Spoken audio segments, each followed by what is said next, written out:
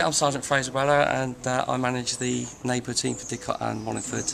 We're here this morning in Didcot, where we've executed a warrant under Section 23, the Misuse Drugs Act 1971 at this address. During the search, we've found what we think are 2 Class A substances. Following the search, the person has already been detained on suspicion of possession of Class A drugs.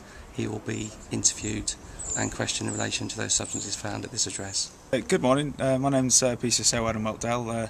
I'm part of the Didcot Neighbourhood team, specifically Didcot South Neighbourhood. My role as a PCSO is obviously part of community reassurance, and one of the key roles we have is obviously distributing the Operation Falcon leaflets to households in the area, obviously where there is drug dealing taking place, and obviously just to assure that the local community that we are doing something about it. Obviously we rely on the local community to tell us that this sort of activity is going on. So if you see PCSOs about in your local area, please stop them and speak to them, because they are, they will stop and they will talk to you, and they are keen to learn about what's going on in their local areas. As always, obviously you can pop into your local police station, but there's also the Thames Valley non-emergency number. There's also Crime Stoppers. And there's also the community messaging, which is obviously something I'm also distributing today as well.